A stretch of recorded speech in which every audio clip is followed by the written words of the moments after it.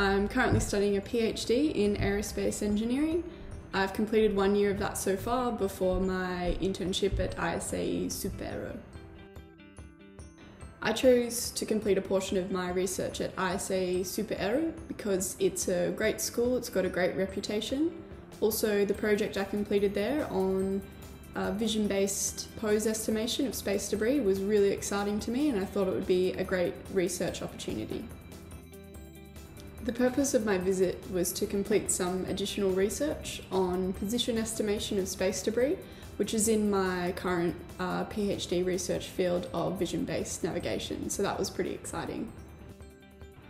I was very fortunate that my supervising professor Emmanuel was so great, so I was very lucky to have such a great resource, so I'm very thankful for that. Additionally, the DISC department that I worked in was very welcoming. The other PhDs and other students were all very friendly and polite, so we had a lot of great memories over lunchtime, so that was also a good aspect of the project over there, was making some new friends and just meeting people from different parts of the world. The city of Toulouse was a really great place to live. I really enjoyed exploring it and really enjoyed things like markets on Sundays, and there's some great cafes and restaurants and that sort of thing. It's also quite close to the Pyrenees, so I got to do some snowboarding as well, which was a highlight for me. So yeah, I'd definitely go back and visit and would recommend it to anyone.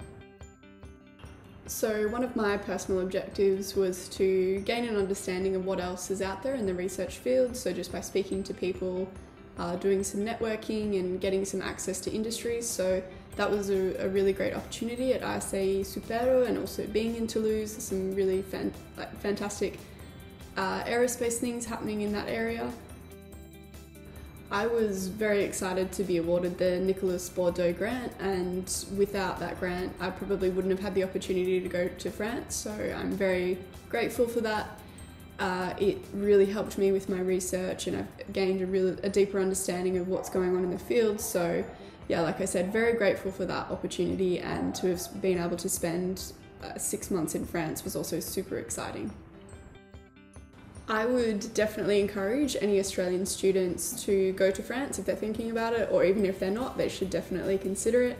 It was a wonderful opportunity and I'll always remember it, so definitely worth doing. Some advice from me would be to explore as much as you can from the beginning. Don't wait till the end and leave everything to the last minute. Make sure you're getting out there and seeing as much as you can from the moment that you get over there.